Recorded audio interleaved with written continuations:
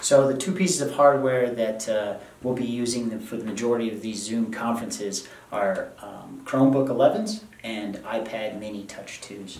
So, which were graciously donated by the Sheridan School District number 2. What we do is when we have a Chromebook, you know, sometimes this image isn't big enough for users to see, or they want to put it on one of their TVs. For more people to view, and it's very simplistic with the Chromebook 11. So if you can see right here, you have your HDMI port right there, and it just simply plugs into the back of your TV via HDMI, and it should populate with as a screen mirroring.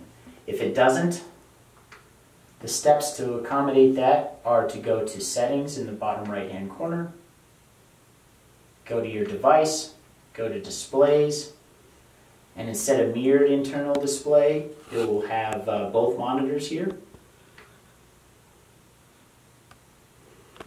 And it'll act as an extended.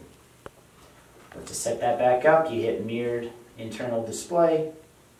It mirrors it so it's the same image that you see on your TV.